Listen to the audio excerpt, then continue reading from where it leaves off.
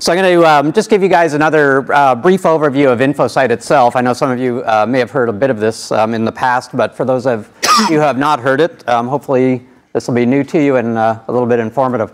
So I think maybe even when you guys had actually driven over here today or have been around your various sites this week, you may have, when you got into the van, somebody typed in the next address into the navigation system on that car, and before you even shifted into drive, you actually expect that the navigation system is telling you which way to go. And when that doesn't happen and it's slow, people get very frustrated. And oftentimes you might see this little spinny thing, and it's that we call the app data gap, when data is just not being delivered to you either in a timely manner or even at all. So not unlike our frustration when that happens to us, you can imagine that the impact to businesses is even worse and more critical. So they're running critical business processes, and when they experience that app data gap, that's business impacting to them. And it's very crucial that we close that app data gap and remove that slow delivery of data. So we looked at 7,500 customers, and we looked at all of the cases that we've dealt with over a several month period of time to really study where that gap is coming from. And it turns out that it's related to things like storage, networking, host side issues, virtual machine issues, configuration issues are pretty common. Sometimes there's interoperability issues between applications and other things in the network, or maybe the operating systems and so on, or storage. So it's a whole plethora of things that ultimately cause that app data gap and that potential slowdown, or even, again, non-delivery of data that's impacting your business. So we actually, when we look at it in detail, it turns out that less than half is storage related. And you guys may be familiar, I know we are, I know a lot of us in the room have storage backgrounds. We are always the first ones to get blamed, typically by the application side or the IT guy who is stuck trying to figure it out for that application or that database admin. It's the storage realm that they go to first, assuming that's where the issue is. And it's very clear from the study we did that, of course, there's 46% is storage, but it's not everything. The majority is actually something else going on in that environment.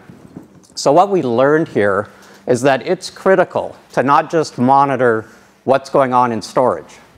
You have to look at the entire stack of information, all the way up to the virtual machines and even eventually up to the apps and so on, to really understand where the issues are coming from. And as Gavin presented to you our all-flash array, that takes care of part of the problem. When you have a storage system that is performing at sub-millisecond consistently delivering that sub-millisecond latency. But, as we said, the problems aren't just storage. And so it's not enough just to have fast flash. That obviously removes one element. But more importantly, in our opinion, is you absolutely have to have predictive analytics that look at all of the data all the way up the stack, up to the virtual machines, to really understand what's going on, and really to inform those people in the data center, our customers, as to where their issues are that might be impacting their business.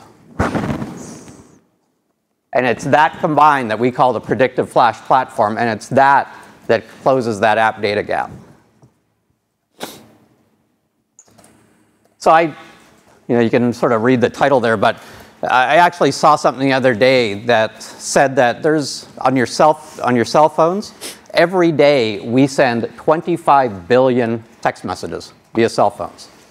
Now I remember back in college, in my final year, we had to take technical writing class, to write our thesis with. And I remember one day a couple of us were really bored in that class, so we decided to figure out how long would it take to count to 1 million.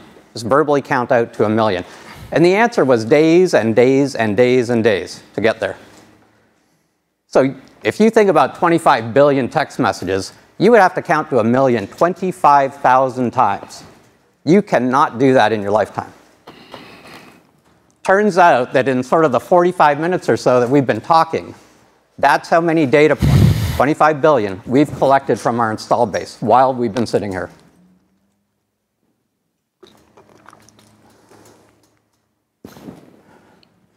So when you get all of that data, you know, you're actually, obviously, we're very empowered having all of that information. And what do we do with it? There's three main categories that all of that analytics that we do fall into. Really, it's about being very proactively informing and guiding our customers. So we have the InfoSight portal, and you'll see more of that in this presentation later today. But that's where the customer can really go in and get a view, not of raw data. You can't look at 25 billion things or whatever happens to be in your data set. We analyze that and present you with meaningful information that matters to you and your app data gap and how we're closing that, or how we're monitoring, detecting, and hopefully predicting and avoiding it altogether. So that's the first one. Second is planning future needs. So predicting your capacity trends in advance so you have plenty of time to go address it before you need it. Predicting your performance. How much headroom do I have? Do I need to do an upgrade in order to handle the applications that you're adding into the array or into your environment and maintain that sub-millisecond performance without having that app data gap? And again, predicting that so you have plenty of time for planning and getting ahead of it before it becomes any sort of an issue in your environment. And then finally, and this is kind of a, you know, what I always refer to as kind of this unintended consequence of us having InfoSight and being able to do this for our customers. The fact of the matter is that because we are doing all of the predictive analytics and automated case creation and trying to avoid customers for our, or avoid problems for our customers, we don't have any tiering in our support organization. So it's literally level 1 and level 2 has been eliminated. When you call in to support, and whenever you do need that, you're talking to a level 3 support engineer. From the start of that problem to finish, it's that person handling that. There's no handoff to an escalations engineer or to the next level up. The net result of all of this is, as Gavin had mentioned, almost 6 nines availability across the entire install base. 9 out of 10 issues are detected by us before the customer is aware of it. So we have that opportunity to be very proactive and predictive and avoid those things that may be going on or potentially going on in that environment. And then finally, 54% of everything that's going on is not storage related, and we know about it still. So just a couple of quick example of some of the analytics at work. So I'm going to step through 3 or 4 quick scenarios. This first one is an issue that we had where we saw a customer had about 10x performance impact in their environment. So this is where maybe they were, you know, really used to 1 millisecond latency. They're now getting 10 milliseconds of latency on an application. So it turned out that there was a problem when we looked into this, that the ESX initiator was incorrectly responding to an iSCSI command that we were sending back. And it was a command where we were telling it to throttle back a bit. And the net effect of that was ESX was coalescing more and more writes every time we told it to hold off, you know, in the iSCSI protocol, and it would actually send us more data instead of holding off. So it was this snowballing effect that ultimately decreased the performance or increased the latency on that system. So what we did was the data scientists took this information and did a study across our install base right away to understand all of the systems, and there's thousands and thousands of them out there in the world, that might be affected by this same problem based on their workload profiles and what versions of ESX they were running and what versions of Nimble OS they were running. It turned out there was 600 systems out there in the world that could have been impacted by this same performance problem. We actually blacklisted those systems from actually upgrading to our release that was going to cause ESX to expose its issue so that they didn't run into this problem. The net effect of that was essentially 2 petabytes of data that was on those 600 systems being delivered at that 1 millisecond latency versus the impacted 10 milliseconds.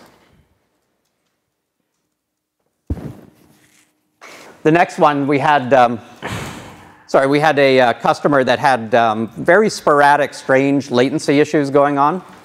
And so they had called in. We could actually see through InfoSight's correlation analysis that on a particular host, we were seeing the issue, and that impacted certain virtual machines and certain volumes connected to those virtual machines that were running through actually a very particular network path.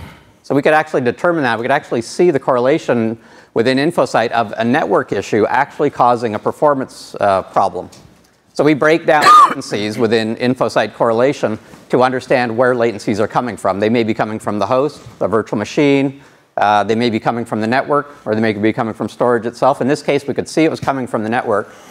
And we actually recommended that it was a problem with the NIC. They actually did replace that NIC on the host. The problem went away.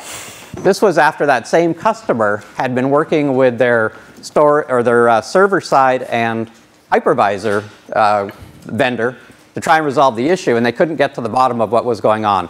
When they called into Nimble support, we were able to do this right away for them using InfoSight. Second to last one here on the sort of the quick scenarios I wanted to walk through.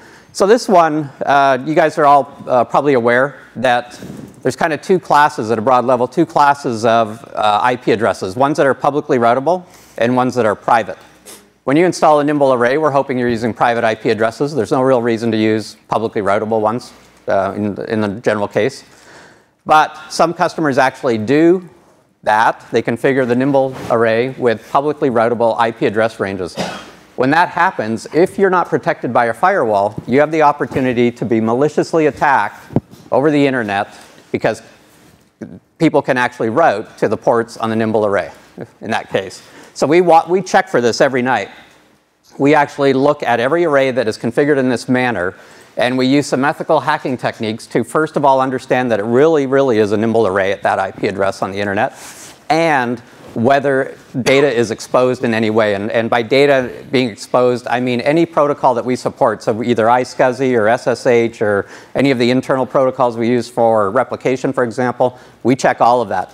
If any of them are open to hacking, we actually notify the customer with a P1 case and get that shut down on their firewall or get the IP addresses changed on the array so that they're not susceptible.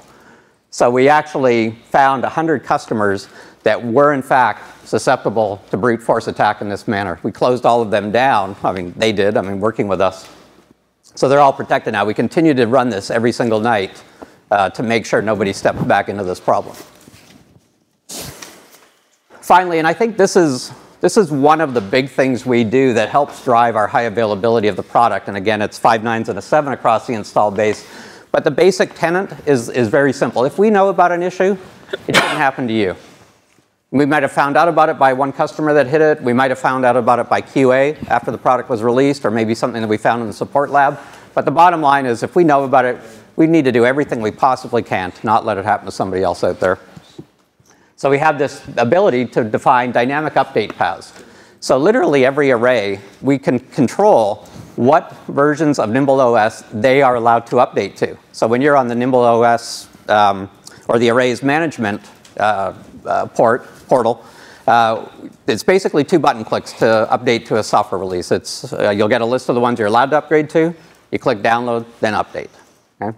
So we can control what they're allowed to see. So for example, if you're running 2.1 and we know that you might be susceptible to that ESX issue on 2.2, you won't see 2.2. You'll see 2.3 that has the fix. So you'll never even step into the issue. So there are literally... But do you communicate to the end user that he has that problem? So you have a newer version and he can't upgrade. Yeah. So he doesn't see it on the list, but actually the version is available. The version may be available in the real world out there. He won't see it, so he may be aware of it. Within InfoSight, you can see what you're being blacklisted from and what you're allowed to update to. Okay. So you can see the whole chain of what you can progress through. So that one would be in red, for example. Yep. Okay. So there's thousands of arrays at any given point in time that have these optimized update paths specific to that customer. Basically, the philosophy here is if you see it, click it. It's safe. Go ahead, do it. It's a 2-button upgrade process.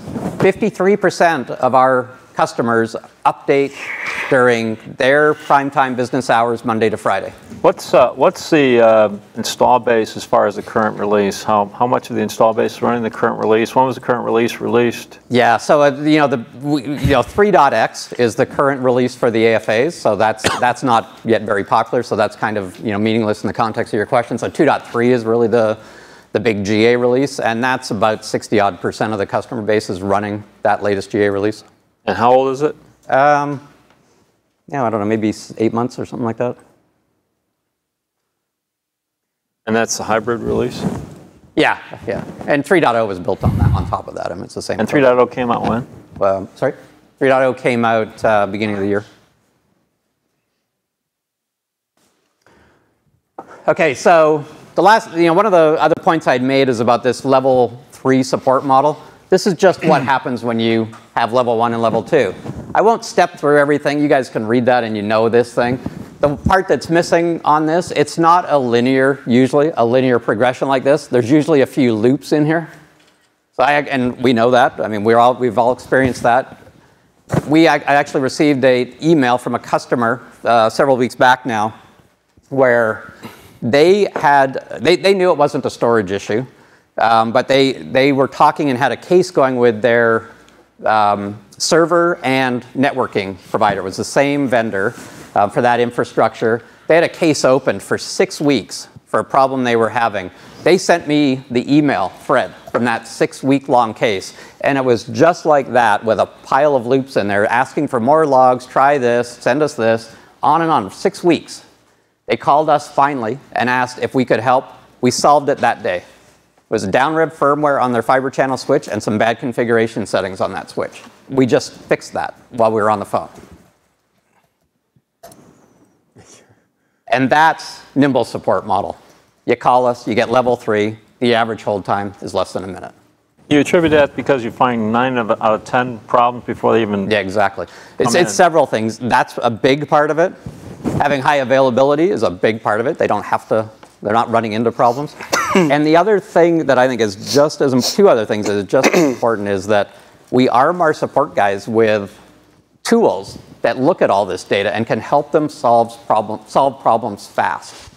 My big audacious goal for the support team is no case should take more than 20 minutes. Right now, the average is around 45 for solving a case end to end. The final factor is we get to hire really talented people because of that, because we're looking for level 3.